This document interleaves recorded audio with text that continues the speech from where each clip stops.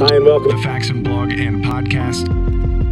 You know where we are. And Bobby thanks you because I woke up this morning and did my hair and put on makeup because the normal realm is a ponytail and a fresh face. We should probably have a little powder room in the new place just because I feel like I get a little shiny on camera while I'm up here. I get a little blotchy. Hi and welcome to the Faxon blog and podcast. If you're looking to up your game for gun cleaning and maintenance, you have to check out the Tipton Ultra Gun Vise. This thing is amazing. It's incredibly modular, pretty lightweight, but really, really heavy duty, all the way down to the steel tube frame.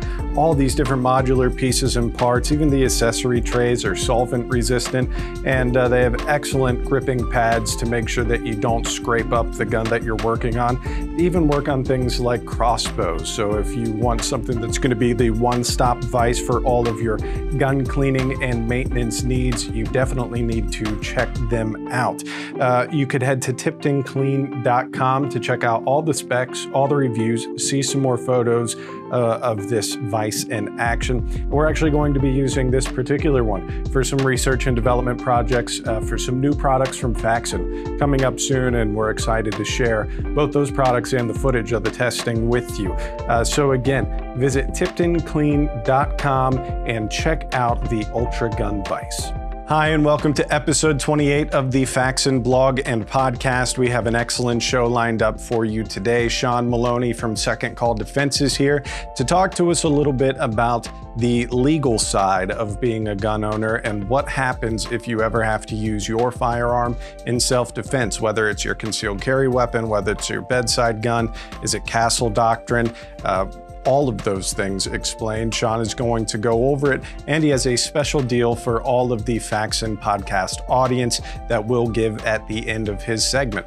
But before we go any further, Britt Faxon is here to go over her take on our new move and facility for segment 4 of the Faxon Move Updates. She's going to be talking to us a little bit more of what it's going to be like on the HR side of things, and also share a little bit of background about the hopes and dreams of our founders, Bob and Barry Faxon. We're very excited to have her. So without any further ado, let's get on with episode 28. Well, as promised, Britt Faxon is joining us today to give us segment 4 of the Faxon Move Updates. Don't forget, you could find those at the top of all of our podcast episodes, as well as the Move playlist on YouTube. So Britt, thank you so much for joining us. Justin, thanks for having me. Excellent. So real quick, I mean, you kind of put on your official title like corporate secretary, but like you do a lot of things, just like anybody in a up and coming business has to do, to wear a lot of hats. But, you know, you kind of have more of a, you know, you have an HR role, you have a financial role, obviously some secretarial type things. But what is your typical day like here for folks that are just meeting you? My typical day prior to the move was really focused on AP, HR, focused on making sure that everybody was, you know, all their files are in line, and just really a lot of daily tasks, a lot of admin tasks. Yeah. And, you know, the fun thing, or one of the fun things, you know, about being here for you, I'm sure maybe sometimes it's taxing, but I mean, your family's here. You know, this is, you know, been a family business. This was a family dream. And you've told me before about how, you know, when Firearms first started, this was, you know, a big dream of Bob's. Yes, it was. And obviously, as his wife, you probably heard the ups and downs and all the dream catching and all the stuff that was going on there. But if you just rewind back to the beginning stages of when Bob and Barry were really getting serious about bringing something like the ARAC to the market, kind of what was that like? What was the launching of this brand like? If I could, I'd just like to hop back a couple years back past that and just talk about Bobby heading out to SHOT Show a couple times and calling throughout the day and just talking about what he was seeing and where he thought we could play into it. And it's kind of a visionary. And so he kind of left thinking, oh, man, it's a tough market. Yeah. And, you know, and then one night sitting at the kitchen table after having watched some enjoying some History Channel. As you do. As you do. And just seeing that the AK-47 was really occasionally ranking higher on these shows than the M16. Forgive me. Not the ultimate gun person here. Gonna try to hang. I'm gonna try to hang with you gun people. And just, just coming up, just dreaming up that ARAC. And it was at the kitchen table with the boys sitting around, and took it to a friend of his that was just an amazingly talented man, John Illum. John's no longer with us. We all talk about him a lot. I know you've heard stories about him. Yeah, for sure. Quite a character. A lot of fun to have here. And really, it was them going off site in the evening and working on these things. John working through the day, them doing their day job, and then getting out there in the evening and spending time and getting it to market. And so a lot of fun, a lot of energy, but fun. Yeah. And what a privilege to get to do something like that. And like we've said on the show before, because I think sometimes, people forget, and, I mentioned this when Joey and Ryan were on to do these segments. Faxon Machining itself has been around since the late 70s. And so, Bob and Barry were still doing that, while this was getting to launch. So it's not like one shut down or they both came at the same time. But, Firearms starts in 2012 and only really becomes its own, official separate company from Machining a few years ago. So, I mean, it's a in full disclosure, in 2012, we were a separate company. It was just that we were behaving more like just our e-commerce website. Sure. And then a few years later, more of a transition to the point where we plucked out a portion of them, and then are producing our own stuff. Yeah.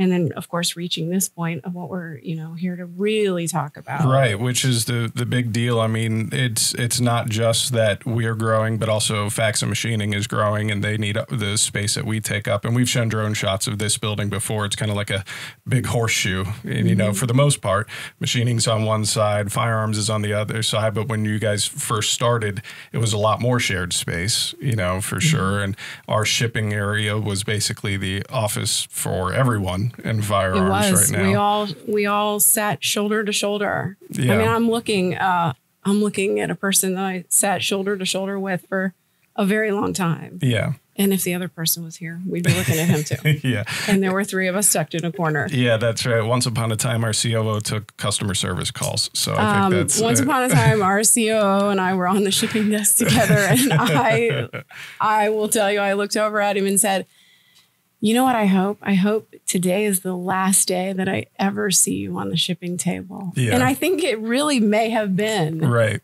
Right. I mean, and again, it's just talking about something that goes from a dream to being able to grow like it has, and what it's going to do in the future. So let's go ahead and talk about the new facility. Obviously, picking out a facility is kind of a taxing job, finding the right place, not wanting to, dislocate your workforce and everything. You cannot, because they are the most important thing here. Yeah. And Joey and Ryan, both spoke of that too. So we know that everybody in this decision-making process had that in mind. So it's been really great that we're still very close, to this current facility, only about 10-ish minutes up the road to get to Westchester. But from that HR perspective, and kind of from the beginning days of the dreams of Faxon Firearms, how do you feel this new facility is kind of the next step? How do you feel that this is the, kind of a new beginning, a nice refresh for the brand? Yeah. So, first, what I would tell you is that, we're leaving a spectacular facility. And so it's not like it's been hard to be here. Sure. It's been wonderful. And in some ways, we've been able to get a lot of, some support, and it's been great. And it's been a really nice relationship. We can help Machining. They can help us. But I just think, and I know that even a lot of the guys who are on a lot of the, they're friends, Machining people, maybe they had some time on the firearms side and firearms guy the same, and they're friends, and we see them sitting together at lunch. And so I'm sure that they're kind of, I'm sure there are some people who are really going to miss their people. Sure. Because it's a very close group. Mm-hmm.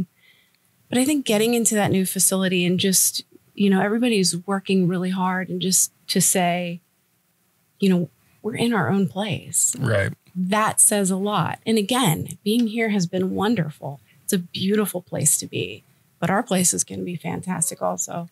And it's going to be ours. Yeah. And I think the things that Bob and Barry have been doing to kind of spec out the building, and obviously, they've worked with each of us and worked with Joey a lot to make sure we have what we need.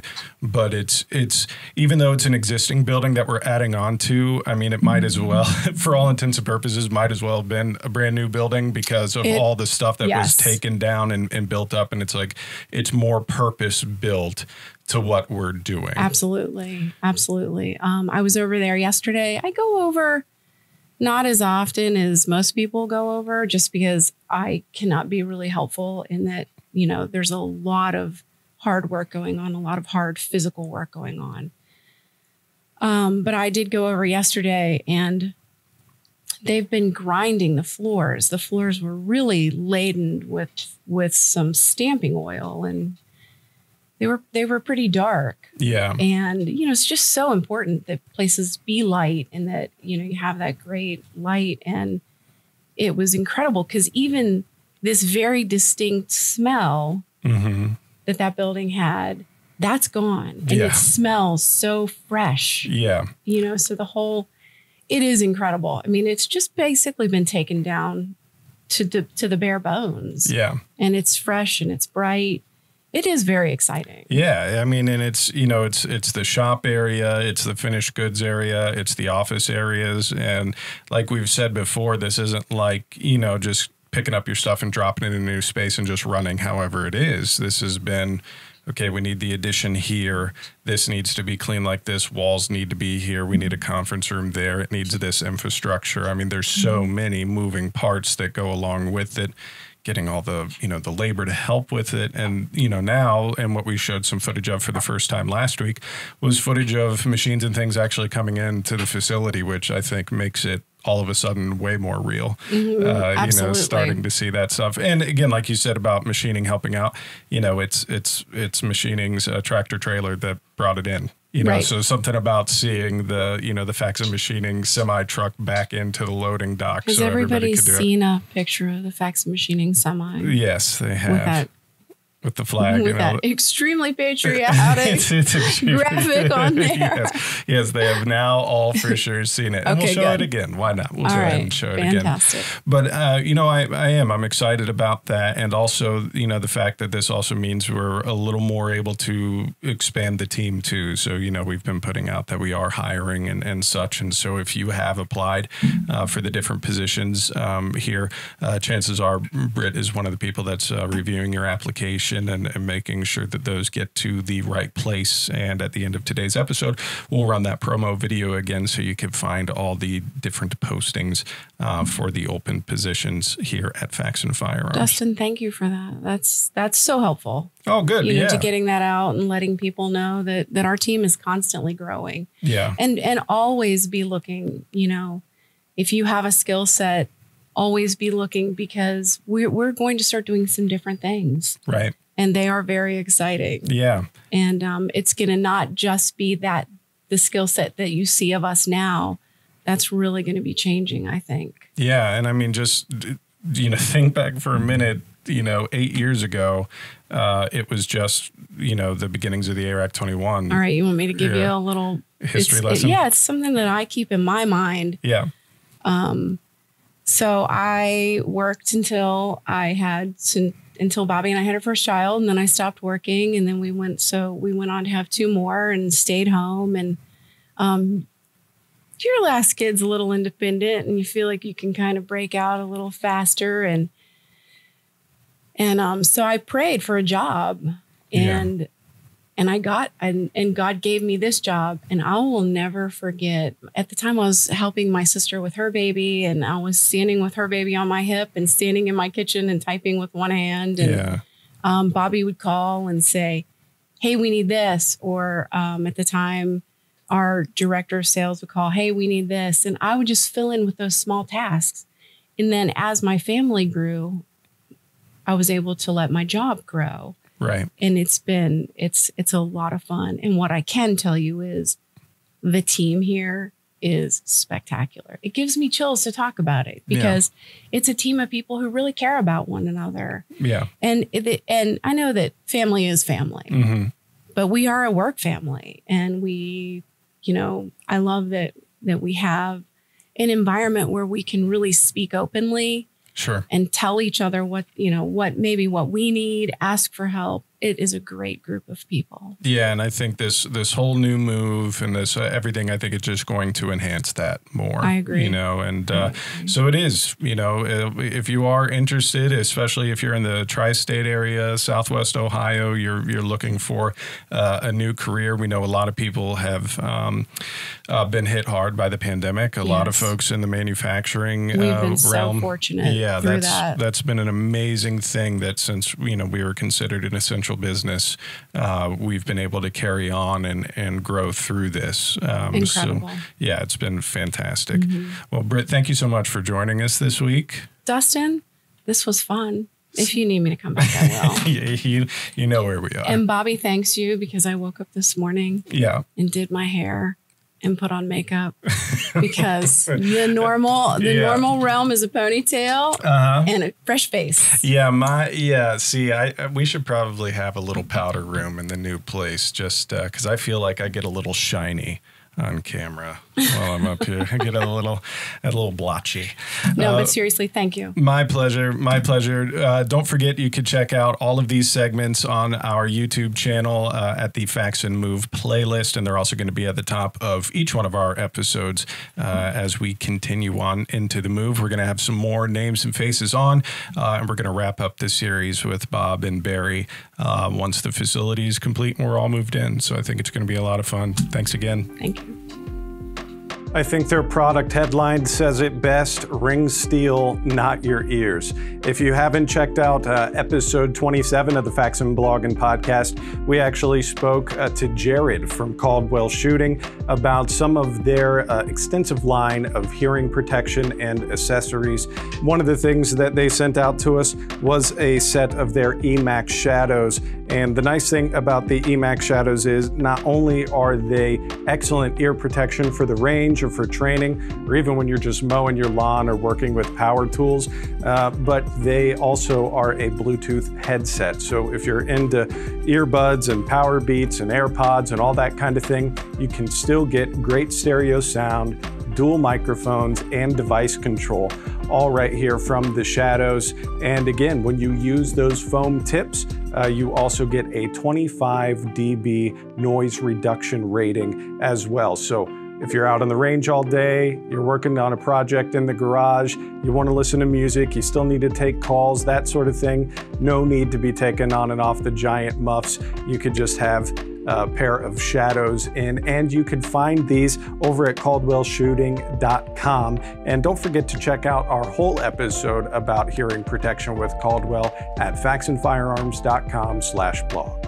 For those of you who've been watching the podcast for a while, you may know that we had Ryan Donahue from Crimson Trace on for one of our episodes to talk all things optics and red dots and some of the exciting things that CT has coming up. But I just wanted to share one of my personal favorite products of theirs, and that is their Railmaster Pro, the CMR 204. So not only is it a tactical light, it's also a laser, and it has all of the industry-proven technology that Crimson Trace has been known for so many years. But they're not just limited to things like lights and lasers. They've made a big splash in the electro-optics game, whether it's looking at something like a traditional rifle scope, or maybe even their new battle optic, which you may or may not have seen in some TV shows and movies recently. They have a lot to offer. So obviously you're going to be seeing some more stuff of Crimson Trace popping up with us here at Faxon Firearms. You may have even seen it staged on our limited edition Mustang rifle rifle that came out in the spring of 2020. Again, lots of cool stuff from them, just like the CMR 204 or anything in their Railmaster series. We would encourage you to check them out at crimsontrace.com. Right, as promised, this week we have a very special guest. We're kind of, we've been in and out of things like tutorials and how-tos and some product items, but we do like to talk about just, the firearms community and some of the things that surround it, whether it be culture, what have you. And so it's great to have a legal mind on. Sean Maloney from Second Call Defense is here, and he's going to walk us through some of what Second Call is all about, but also some of the laws and perceptions that go along with gun ownership, especially when it comes to, legal standards and so on. So Sean, thank you so much for joining us. Well, thank you so much for having me. I appreciate being here today. And of course, I've had a long-standing relationship with Faxon, and Faxon Firearms make a great product. And I always like to pat you guys on the back for what you do, because manufacturing firearms isn't the easiest thing to do in the world with all the regulations and everybody knocking down your door. So yeah, for sure. I appreciate the opportunity. Oh, totally. Our pleasure. So Sean, I mean, when we look at secondcalldefense.org, and we click on the team, it says you're a defense attorney. That's correct. So how long have you been practicing, and kind of, what other things do you do outside of even Second Call? I started practicing criminal law in 1993. I sort of fell into it. Mm-hmm. I was in-house counsel for J2 Homes and then Dixon Builders. And every Monday morning, I ended up going to court somewhere to get my contractors out of jail from a weekend of drinking and fighting or whatever they were doing. And so that's kind of how my criminal practice started. And then probably the last 15 years, it's been almost exclusively confined to the area of a good guy or a good girl using a gun in self-defense or firearms law, whether it's NICS appeals, someone getting turned down from buying a firearm, representing people against the ATF or the FBI for oftentimes crimes that they didn't know they were committing. And so my criminal practice grew basically just to deal with anything but firearms. And then I had a client one day. I'm also an NRA instructor. Taught him basic pistol. He got his concealed carry permit. He brandished his firearm, which probably saved his life. But he did it the wrong place, the wrong time in Fairfield, Ohio, and he got arrested and was treated like the criminal that he wasn't. So we had to go through. When he called me on the phone on a Friday night, he was sobbing. Mm-hmm. Couldn't understand him. But being a criminal defense attorney, I figured something was going on. I said, if you've been arrested, hand the phone to somebody. And then the sergeant got on the phone and told me he was accused of brandishing, but then of felonious assault because of that, which was an overcharge. And so at probably 22 years old with 2 small kids at home and a wife, I knocked on her door and we went around for about 4 hours. All the friends, relatives, and neighbors she had to get $10,000 cash to bond him out, because I knew he wouldn't be the same person come Monday morning. Right. Yeah. And that's how really Second Call Defense started. I said, there's got to be a better way to do this. There has to be protection out there for the good person with a firearm. And at that point in time, there really wasn't anything when we started developing it. And then we launched with the United States Concealed Carry Association at about the same time. Yeah. And it's been full speed ahead ever since then. So, I mean, we'll start at the top level just and then we can maybe get into some situational things and maybe some of the misconceptions that come along with the legality of being a gun owner and having to use it in self-defense.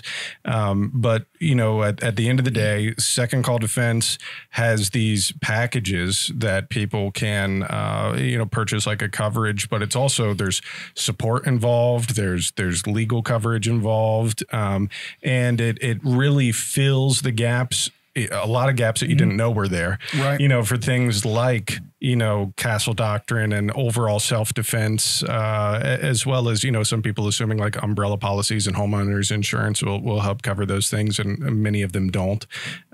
So kind of what are some of the things people can see as far as coverage from Second Call Defense? Well, the first thing I always like to point out is the fact that people's homeowners liability policies just don't cover you. Essentially, almost all of them have an exception for intentional acts. So if you intentionally do something, your insurance company, your liability policy isn't going to cover you. Well, make no mistake about it. When you shoot somebody in self-defense, it's an intentional act. If it's not, then you have some other problems we have to deal with. And so when I first discovered that, we started forming the insurance type portion of it, but also under the laws of the United States, an insurance company cannot provide upfront coverage for somebody that's been charged with a criminal act. They don't want you to shoot your neighbor or to shoot your wife and collect the insurance policy. So that's probably where that came from. So the first thing was that we had to come up with a program that was not considered insurance. So we started an educational program in our own private foundation that we fund. Yeah. Now, the foundation had to be backed by insurance in order for the foundation not to be insurance. And so essentially what happens is the Second Call Defense Foundation pays for everything up front.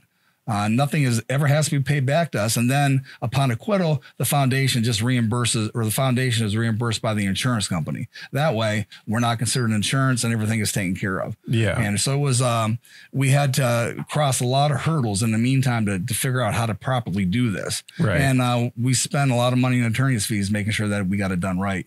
And most of the people out when we started, I think all of them, they were all insurance based. And so they were all reimbursement. That meant that you had to dip in your own pocket, pay for everything up front, and then you got your money afterwards. Well, I always said, if we had the money to do that, there would be no need for second call defense. Right, right. So, I mean, so now that we know that these options are available, and we're going to give a link to your website in this week's show notes and in the video description so people could see what that coverage is like. And we're going to have a little special deal going on with it as well that we'll give you at the bottom of the episode. But, you know, what do you think are probably the biggest assumptions from gun owners? If they think, okay, I'm going to eventually have to use this in self-defense, whether it's, you know, home intrusion or, you know, just out in public, anywhere that you would, you know, carry your concealed weapon, you know, what do you think is the biggest misconception that, hey, I was defending my life, so I'm going to be innocent and I'm not going to have to go on trial, or, hey, this is castle doctrine? Like, what is the biggest, do you think, a hurdle for people to get over in their mind? I think probably the biggest misconception is the fact that we all have a right to self-defense. But the defense of self-defense is an affirmative defense. Essentially, we're admitting, yeah, we did it, but I had a reason to do that. And what people don't understand is they feel that they're the good person with a gun. Everything's going to be black and white, and it's going to be clear. But oftentimes it's not clear from a couple different areas. You could be in the wrong part of the country that has an anti-gun bias, and it doesn't really matter how good you acted or how properly you did things, you're going to be charged. Or you're going to be charged because of misconceptions in the investigation, or you're going to be charged simply because that's why they do it, or at least the prosecutor is going to send things to the grand jury, and so you're waiting for a month or two. And then in some cases, you know, you're patted on the back and you walk away. But the problem is, under the law in the state of Ohio and throughout the United States, the good person of the gun is considered the defendant.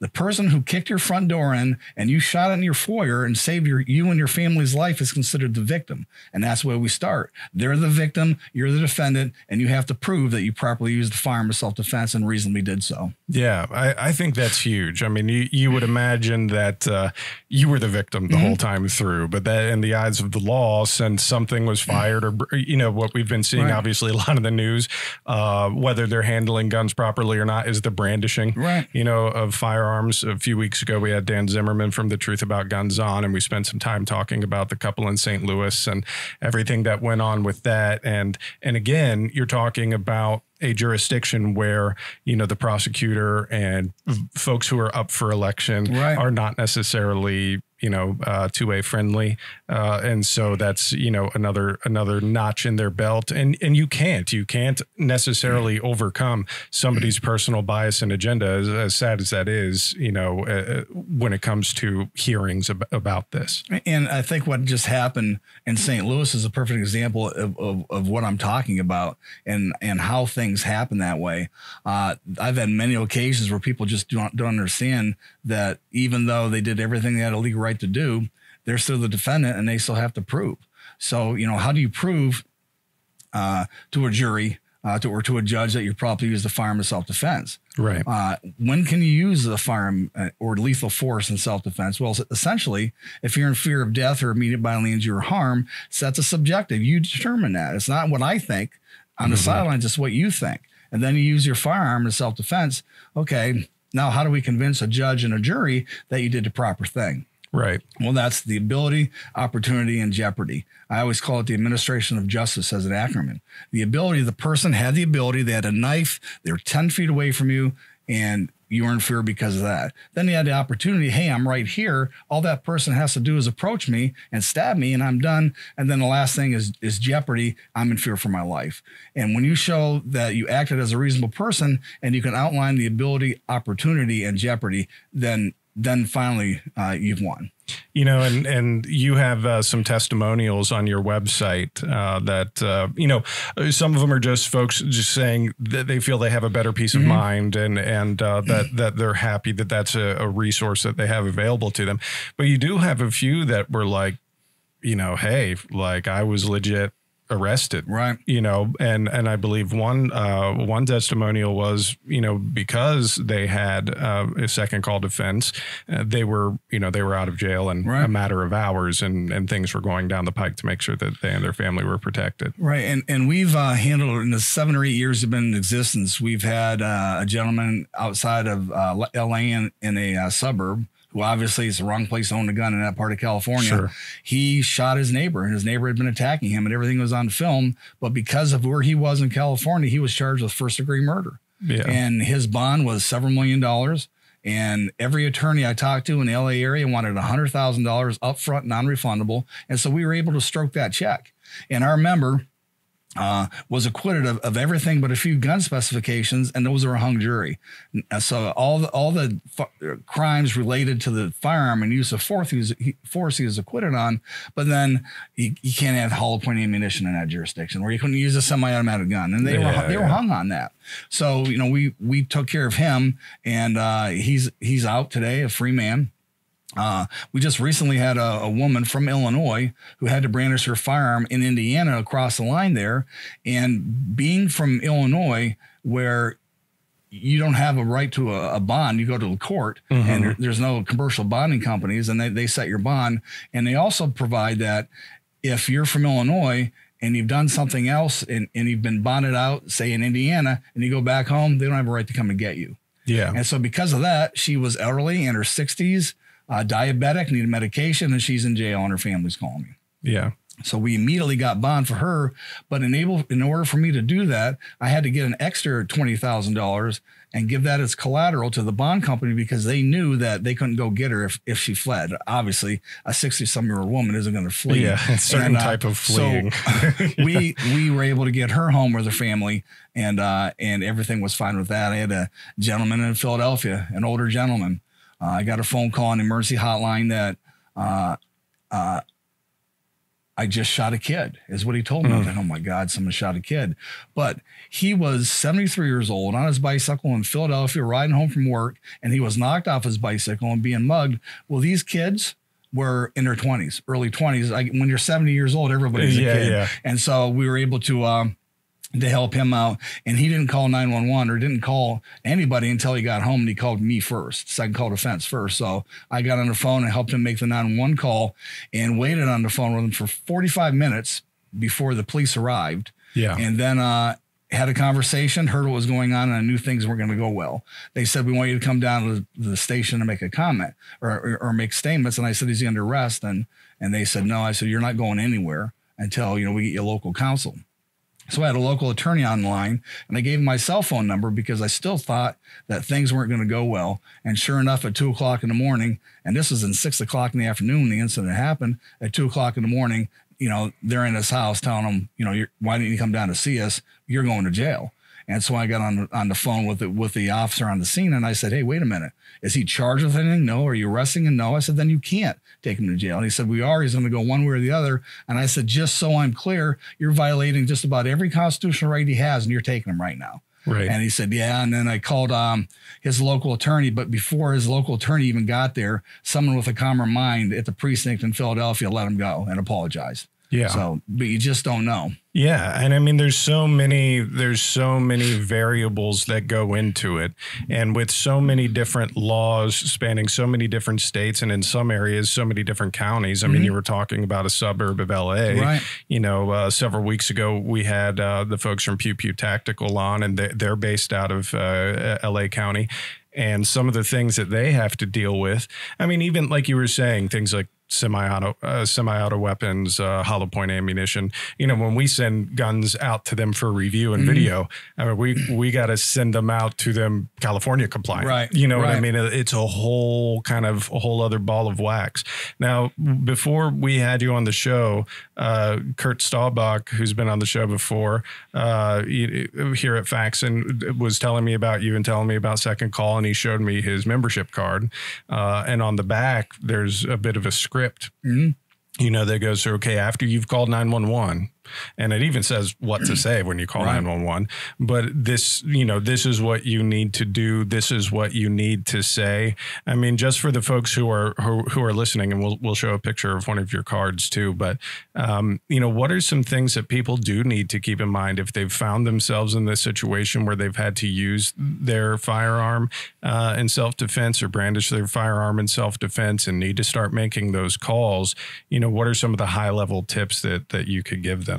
Well, the first thing they need to realize is that the moment they call 911, they're on tape and the criminal investigation against them has begun. Now, I'm not saying that the 911 operator is out to get you, but he or she will testify against you in court. A perfect example of that is in the Zimmerman case. George Zimmerman never made a 911 call, but 5 other people did who heard that, and they were grilled by both sides on the stand for what they said and heard on that 911 call. So that's important to know that as soon as you make that call, that the game is on, so to speak. Yeah. Then you want to make it as short as possible. You identify yourself. My name is Sean Maloney. I live at 4793 Willow Ridge Court. I was in fear for my life. There's been a shooting. Send an ambulance and police. I'm 6'2". I'm bald. I'll be in my driveway with a white T-shirt and boxer shorts on. And don't go out there with your gun. Exactly. Identify who you are and what's going on, and that's it. You've given them everything you needed to give them. You've summoned help. Now, at that point in time, it's time to protect yourself against the secondary thing, and that's the criminal justice system and sometimes the criminal injustice system. We have the best system in the world, but at times it's certainly not colorblind, and it's not blind to the facts, real or what they imagine them to be. So that's simply the first time I gave that seminar was at the Great American Outdoor Show, and there was gasps from everybody. I got surrounded by the media. You're telling people what to say, and I won't call. You're telling them to be deceitful. I said, no, not at all. I'm just telling them that they don't need to make any other statements until they're represented by counsel. Right. There was a Supreme Court justice 100 years ago, and he used some famous words. Any attorney worth his salt will advise his client to shut up and not to say anything until his counsel is there. And that's what you have to remember. Now, on top of everything else that's going on, after you use your firearm in self-defense, you're suffering from the psychological and physical aspects of a threatening encounter. Yeah. Norepinephrine is just dumped into your body. Your heart rate's increased. You've had tunnel vision, hearing deprivation, the adrenaline. You really don't know what happened.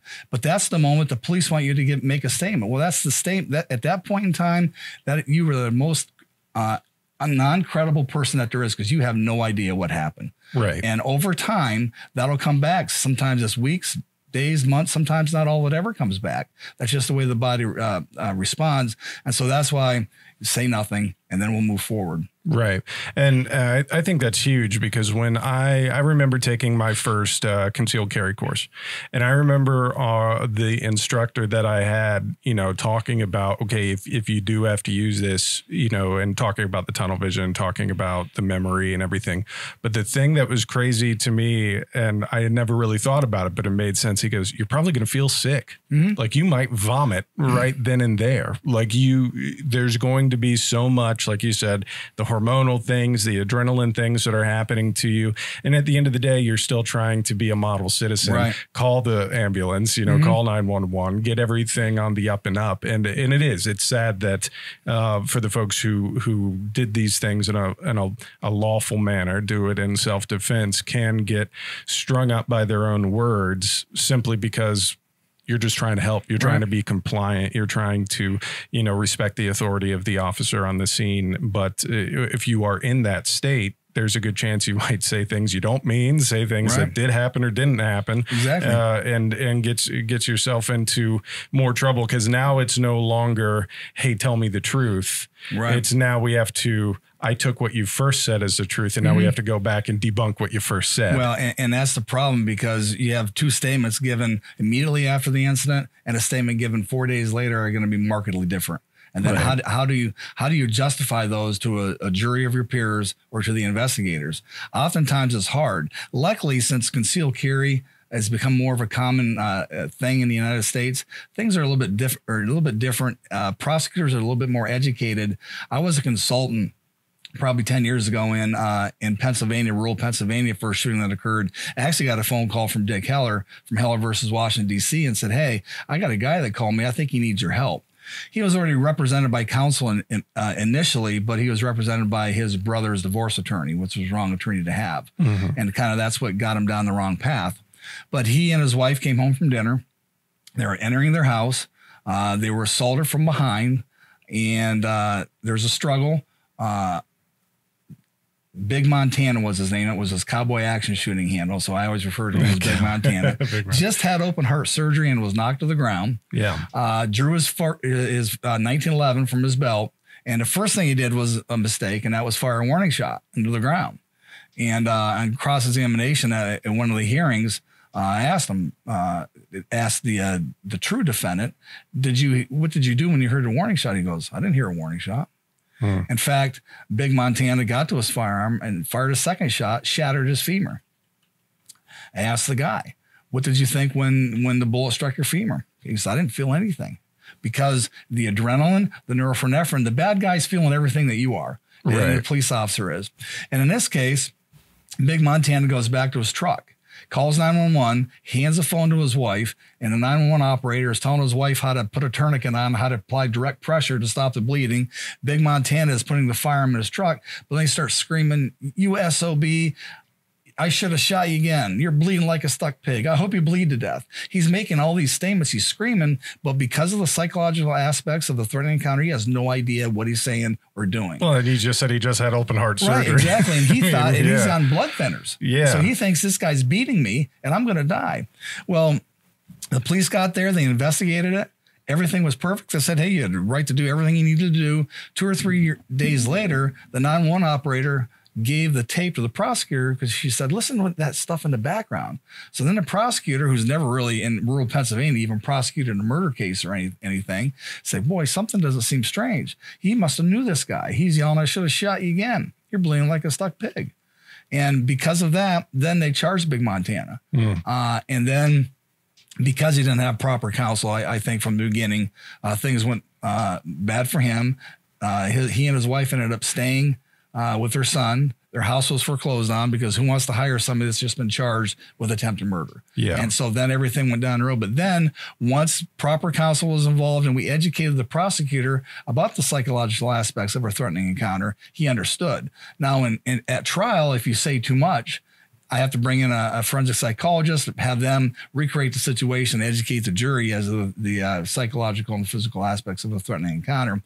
That's why I always say don't say anything, because then we'll avoid that step. Yeah, I mean, again, it's not an old Western movie, right? You know, this guy tried to steal my horse. They shot him dead. Judge says, understood. Right. You know, it's not that cut and dry, even if you are in the right. And I mean, I'm sure there's lots of folks who feel themselves as being incredibly mentally strong, but you can't overcome the fact that, like, if you just had to shoot someone, or you were just attacked, or your loved one was just attacked, like, that is just so many variables, such a high stress situation, that frankly, I don't think it's psychologically responsible to think that you're going to be of sound mind, you know, right after something like that. And nobody knows how they're going to react. The soldiers in the battlefield oftentimes go through the same things. Our police officers, our heroes on the front lines that are trained and that probably are put in harm's way more often than not. You don't know how they're going to react, and sometimes they don't react. I mean, I've had cases where represented police officers, how many times you shoot? Well, twice. Well, he emptied 2 magazines, but he doesn't remember. And that's how we are. We really don't remember almost anything of what happened other than the fact that we were in fear of death or serious bodily injury. Yeah. And we reacted. We don't remember what we did. We don't remember the timing. There's so much that we don't know, and we're in our own house. And suddenly, how do you react when your house is now treated like a crime scene? Oh, for sure. So yeah, because then it starts all over. When the police arrive at your house, there's the bad guy, there's the weapon. My wife, my children witnessed it. And until we've had the opportunity to speak to an attorney, none of us are going to make any statements, and I'm sure you'll understand. Now, correct me if I'm wrong, but I do believe on at least a couple of your options for second call defense, there is some psychological help too, right? Some counsel that could help folks kind of deal with the aftermath and trauma of a situation like this. The upper 2 levels have that, and it's just not only used for a situation when you've had to use lethal force. I had a person in Colorado who was cleaning their firearm, had a negligent discharge, went through the wall. So we represented her because she was charged criminally for the negligent discharge, but she wasn't a firearms instructor, and she was so disturbed by what happened, she couldn't instruct anymore. She couldn't sleep at night. So we even had to get her psychological counseling for that, because what was going through her mind was what if. And she could put those what ifs to sleep. Yeah. So. Yeah. Very good. Well, where could people find out more about you and about Second Call? Go to www.secondcalldefense.org, and there's plans and pricing. There's a lot of free material on there, how to handle the 911 calls on there. We have probably a 50 or 60 page guide on using firearms and self-defense and what to do afterwards. We have lots of links to other places. We're a big educational website on top of providing you the protection that you need through our membership benefits. Yeah, absolutely. And they do, like you mentioned, have some free downloadable guides as well as stuff that you could just read on the website, and a great newsletter that you can keep up to date on some of the legal ebbs and flows and how things are changing across the country as far as gun laws and the rights you have as an armed citizen. And you said you have a special offer code for our listeners. If anybody wants to become a member of Second Call Defense, use the offer code Faxon, and we'll provide the first month's free. Now, I can't buy insurance for you, so what has to happen is you have to enter your credit card information, but in about 2 days, you're going to get your membership packet, and in that membership packet, you're going to have a check for your first month for free. That's fantastic. That way you can cancel if you don't like us, but you'll be able to get into the member section also and see the even greater things we have in there. There's seminars all over that I do. In fact, I mentioned off camera that I'm heading to Colorado next week for seminars on lethal force and the law. And I'll try to talk these guys and let me do a seminar online for you. All right. That sounds great. Again, make sure you visit secondcalldefense.org. Use the offer code Faxon to get your first month free reimbursed back to you, and check out all of their great resources. Sean, thank you so much for being on with us. I appreciate it. Thank you. You know, it's no secret that the things that you keep in your gun safe are important. They're valuable. They're things that you want, you need to hold on to, whether it's just your firearms and supplies, or I know a lot of people like to use their gun safes to hold things like tax returns and other important documents, family photos. All of those things are incredibly important. And to help keep better track of it and better maintenance on those items, Lockdown has a series of devices and utilities and tools to help keep those things that you treasure safe. One of my personal favorites that we actually use here in the office quite a bit around our storage for cameras and lighting and things like that is just one of their dehumidifiers. Now, they have lots of other stuff. You may have already heard of the Goldenrod. You've heard a lot of stuff about the Lockdown Puck, which is a smart device to help keep your gun drawer, your safe, your tools, even your wine cellar safe, and checking up on the humidity and the atmosphere in those places as well. We did a great episode with Lockdown several weeks back that you could check out at faxonfirearms.com/blog, where we go through pretty much their entire product line and everything from the Lockdown Puck to dehumidifiers to even things like, storage rack shelving, things of that variety. Keeping your safe, keeping your gun room clean, organized, and protected. And you could even get something like this, one of their room or gun safe dehumidifiers. If you're looking to organize that space in your home, again, whether it's for your gun safe or just anything that you hold valuable, we'd recommend you go to lockdown.com. Thanks for tuning in. We hope you enjoyed this week's episode. Don't forget that if you have any ideas, whether it's a question or a topic idea or someone you would like to see on the podcast, please feel free to email us at podcast@faxonfirearms.com. We will do our best to get those questions, comments, and guests on the air. You could also find us on all of your favorite podcasting platforms, so Apple Podcasts, Spotify, Podbean, and obviously YouTube, Instagram, and Facebook Watch. So make sure you subscribe there. And don't forget that Sean Maloney of Second Call Defense has offered a free month of coverage from Second Call for all of our podcast watchers and listeners. Simply go to their website and use promo code FAXON to get your first month of coverage free. Thank you for tuning in, and we'll see you next week. With our upcoming move and expansion to our new Westchester facility, Faxon Firearms is looking to grow our Cincinnati, Ohio-based team. At present, we are looking for professionals in shipping and receiving, quality inspection, CNC lathe, and CNC milling. If you are interested in joining the team for one of these or other positions, you can find current openings posted on LinkedIn, Indeed, and Facebook Jobs. You can also email your resume and cover letter to jobs@faxonfirearms.com. Join us in our legacy of quality, innovation, and service at Faxon Firearms.